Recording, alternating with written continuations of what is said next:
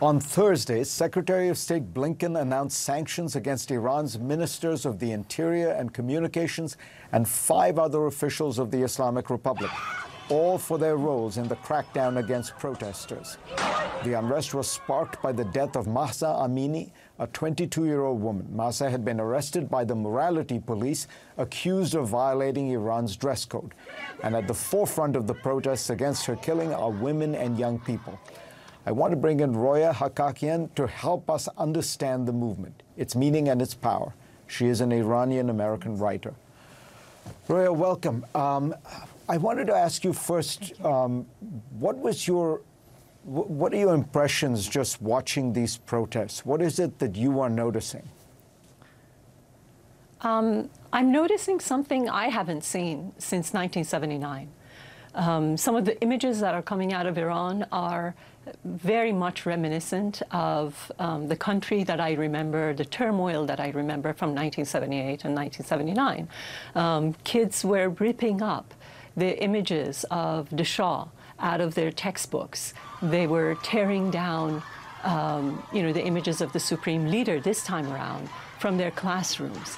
There is a unified movement throughout the country that is focused on a singular slogan we have never heard, which is woman, life, freedom. And I think it signals toward a major, major shift from all the past demonstrations that we've seen before. What I noticed, Roya, was that they were tearing up pictures not just of Ayatollah Khamenei, the current supreme leader, but of Ayatollah Khomeini, the founding supreme leader of Iran, which strikes me as almost getting to the core of the regime's legitimacy. Precisely. You're exactly right.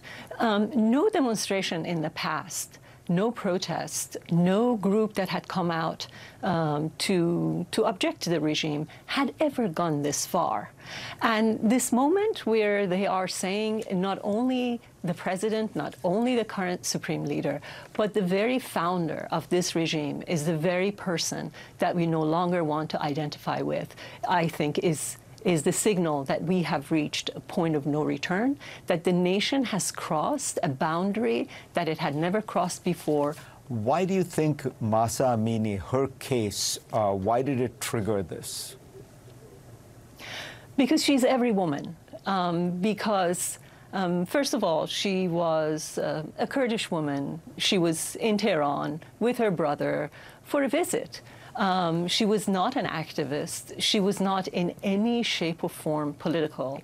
The fact that she was every woman, the fact that she was ordinary is the reason why everybody is, I think, so up in arms, because she could be me, she could be anybody's sister, she could be anybody's mother. And if that happened to her, then no woman in Iran could possibly be safe. I think I read somewhere that you wrote that Iranians have tried protesting and asking for reform in so many ways. You know, there was the Green Movement, they elected a reformist president, in fact, twice, Khatami and Rouhani, and nothing seems to work. Do you think it's fair to say this is now, for at least these Iranians, a call not for reform, but revolution? This is way past reform. People gave reform a lot of time to work, and it didn't. So they have turned to revolution, and that's precisely what's happening in Iran at the moment. In the past, these protests have not led to anything. Can they succeed this time? The demonstrators are saying that they don't intend to go home, and they don't intend to stop.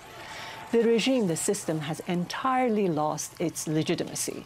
Now, whether the demonstrators succeed or not will in part depend on the support that the international community and the United States will provide them. And they should have every incentive, especially America, to do just that.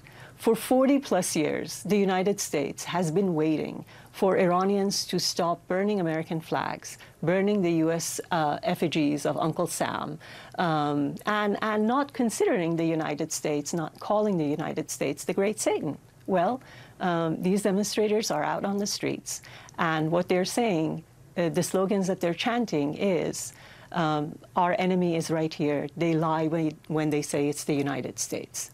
We have reached a point that we have always wanted to reach as Americans. Iranians have foregone of the hostility that they've had with us.